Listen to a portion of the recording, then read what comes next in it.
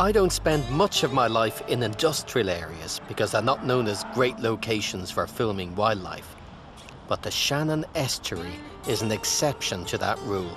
This place has a resident population of bottle-nosed dolphins that live between the river mouth and Limerick City. So have you any idea what kind of numbers are in the estuary? The numbers come out at about 120. And that's what's unique about the Shannon estuary. The dolphins are resident, and when we say that the dolphins all year round, we don't just mean dolphins, we actually mean the same dolphins.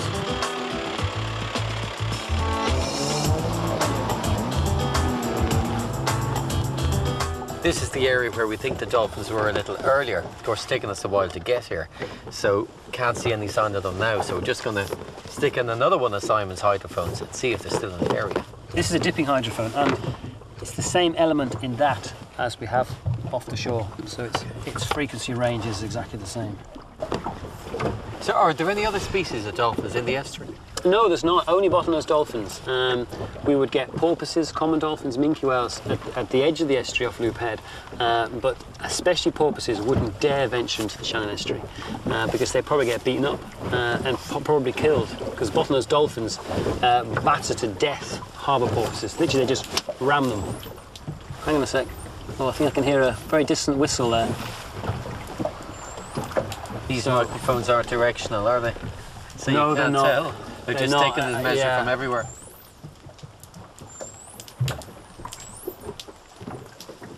The signals are getting really strong now.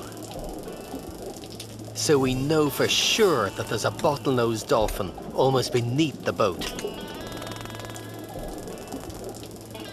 And it's using those clicks just to find its way around.